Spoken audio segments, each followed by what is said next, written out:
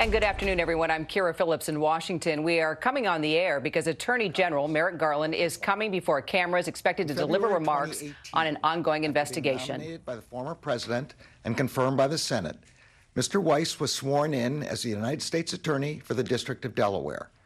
Mr. Weiss had been a career prosecutor, having served previously in the office for more than a decade. Beginning in 2019, Mr. Weiss, in his capacity as U.S. Attorney and along with federal law enforcement partners, began investigating allegations of certain criminal conduct by, among others, Robert Hunter Biden. That investigation has been recently referenced in federal criminal proceedings in the District of Delaware, and as noted in those proceedings and other public statements by Mr. Weiss's office, that investigation remains ongoing.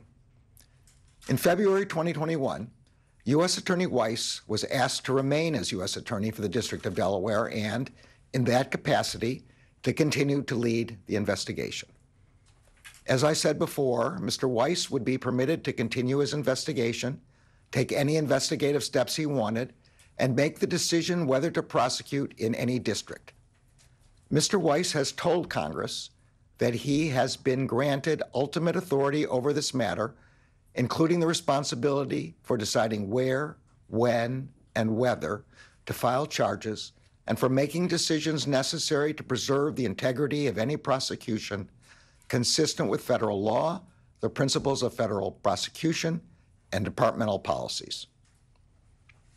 In a July 2023 letter to Congress, Mr. Weiss said that he had not to that point requested special counsel designation. On Tuesday of this week, Mr. Weiss advised me that in his judgment, his investigation had reached a stage at which he should continue his work as a special counsel, and he asked to be so appointed. Upon considering his request, as well as the extraordinary circumstances relating to this matter, I have concluded that it is in the public interest to appoint him as special counsel. This appointment confirms my commitment to provide Mr. Weiss all the resources he requests. It also reaffirms that Mr. Weiss has the authority he needs to conduct a thorough investigation and to continue to take the steps he deems appropriate independently, based only on the facts and the law. Mr. Weiss will also continue to serve as U.S. Attorney for the District of Delaware.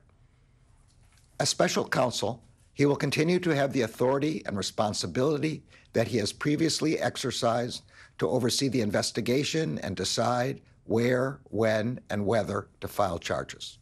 The special counsel will not be subject to the day-to-day supervision of any official of the department, but he must comply with the regulations, procedures, and policies of the department. Consistent with the special counsel regulations, at the conclusion of Mr. Weiss's work, he will provide me with a report explaining the prosecution or declination decisions reached by him. As with each special counsel who has served since I have taken office, I am committed to making as much of his report public as possible, consistent with legal requirements and department policy. Today's announcement affords the prosecutors, agents, and analysts working on this matter the ability to proceed with their work expeditiously and to make decisions indisputably guided only by the facts and the law. The men and women undertaking this investigation are public servants who have dedicated their careers to protecting the citizens of this country. The appointment of Mr. Weiss reinforces for the American people the department's commitment to both independence and accountability in particularly sensitive matters. I am confident that Mr. Weiss will carry out his responsibility in an even-handed and urgent manner and in accordance with the highest traditions of this department. Thank you. Watch breaking news on YouTube. Subscribe to ABC 7 Chicago Eyewitness News.